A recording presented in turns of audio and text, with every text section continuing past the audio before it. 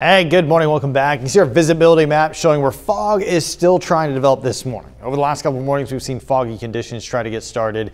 And, due to conditions this morning, this afternoon, almost a repeat of yesterday, expect fog again this morning. But the thing is, we are going to see the fog become much more patchy this morning. It's not going to be anywhere near as widespread as it was yesterday. The thing is, you still need to be careful because even if you start out your drive this morning and, it looks clear, you might still run into a patch of some dense fog. You see visibility is reduced Robinson, Terre Haute down to 4 miles of visibility, while other areas like Paris, Vincent's, perfect 10 miles of visibility. So just be careful outside.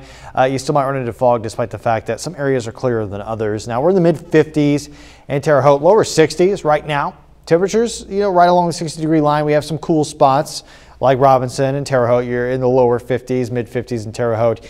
But overall, we're going to see temperatures start to bounce back a bit faster today. Not much, but just a bit. We're going to be in the mid 80s this afternoon. We were in the mid to lower 80s yesterday afternoon. And this is the game we're playing, where our temperatures are slowly each day, a little bit higher. And this is going to lead to a significant temperature increase by the time it's all said and done with by the end of this week and start of the next work week. So summer-like weather is on its way back. And the sunlight that we're going to see today is going to help out with that. The other thing it's going to help out with is getting rid of the fog this morning. You see this is around 7 on our futurecast. You can see where fog spread out across the Wabash Valley. Look how it dissipates as we move later into the morning, as the sun gets higher in the sky.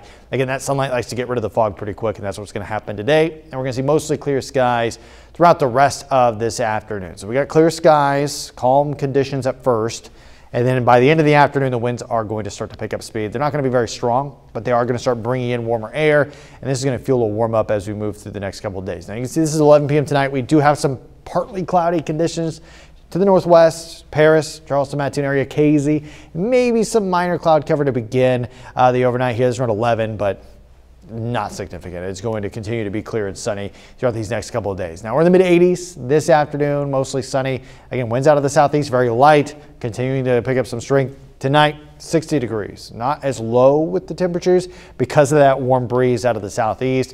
And then tomorrow, we're in the mid 80s, just a tiny bit higher with our temperatures compared to this afternoon. Still sunny and warm. You can see our 7-day forecast showing this slow warm up continue through these next several days. Our next chance of rain will be early Monday. But look at this, 90s on Monday, Tuesday, and Wednesday. Very hot, uncomfortable for this part of the year, and above normal for September.